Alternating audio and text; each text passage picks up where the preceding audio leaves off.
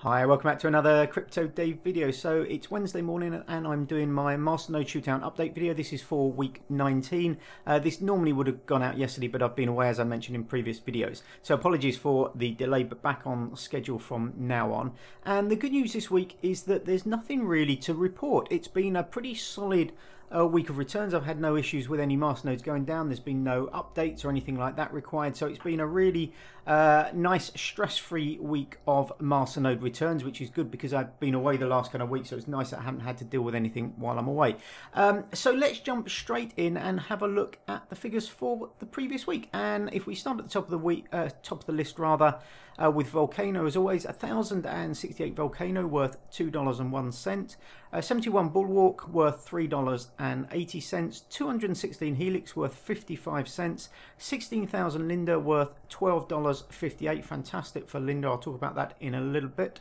SmartCash, 280 SmartCash worth $2.86. Only two masternode payouts came in this week. It's just the way sometimes it happens. You get a payout just before the week starts and then one just after the weekends. But normally we'd be expecting probably 3 on average, 3 to 4 on average SmartCash. Only 2 this last week, but it's just the way the payouts fall in terms of time of the day and stuff like that. And finally, Syndicate, 68 Syndicate worth $1.70. So that's a grand total this last week of $23.50.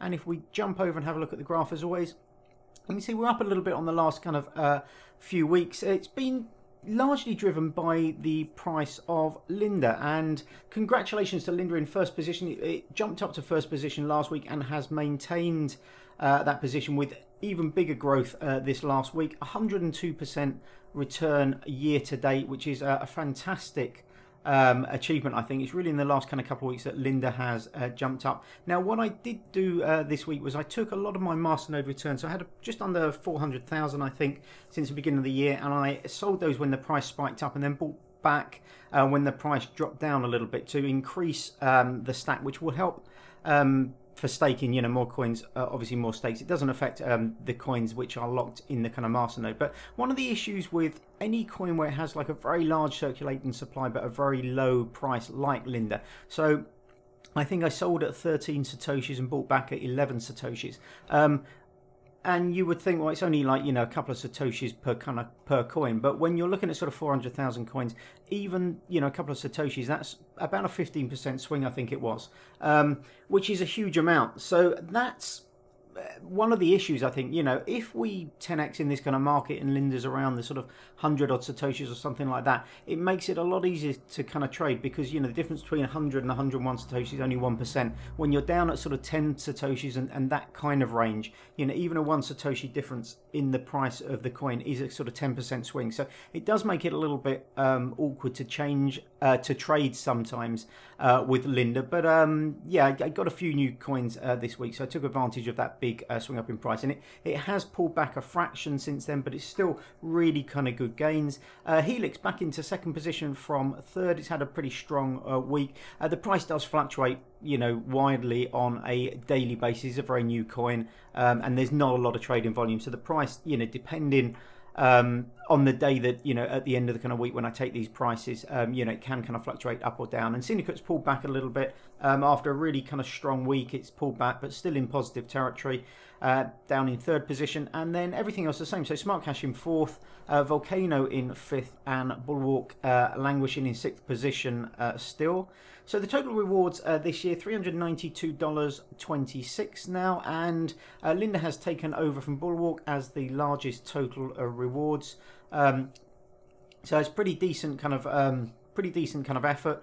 If we look at the percentage rewards, we can see that Linda's only down at about 14-15% so far. A lot less than some of the other coins, Helix, Vulcano, even Syndicate, higher than that. But because of the kind of price increase, you know, we're seeing some really good returns. And if we jump down here and look at the masternode costs, so these masternodes would have cost us $3,600 as of the 1st of Jan this year. Currently, when I took the figures for this video, 3,200, so they're down about 400, but we're up about $500 on where we were last week, and that's almost entirely Linda. So Linda was about $300 odd in profit, just purely the Masternodes up to 800. So it's really just the kind of price of that. Everything else has sort of fluctuated a little bit kind of up and down, but no great trends. Now hopefully in the next few weeks, the big increase in the big run up in the price of Bitcoin is currently hovering around 8,000 as of this morning, and that's starting to be felt, I think, in some of the kind of like larger altcoins, which are starting to see some decent kind of gains as well. Now hopefully that will trickle down into some of these kind of smaller altcoins over the next few weeks,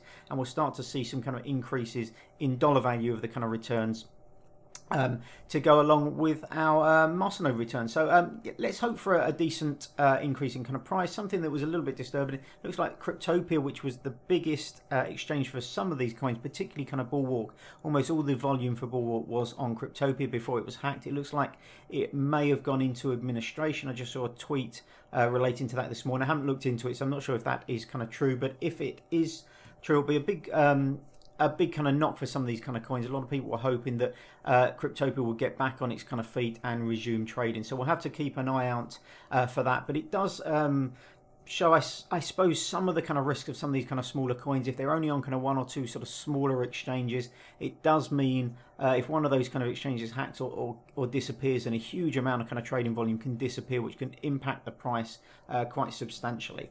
But anyway, that's it for this week. Thanks very much for watching. Leave me any suggestions or anything like that in the comments below. Always nice to hear from you, and nice to hear what kind of Masternodes you've got running and how you're sort of doing in this kind of market. So, you know, let me know what you kind of think what's going to happen with the market. As I mentioned, up to kind of 8,000.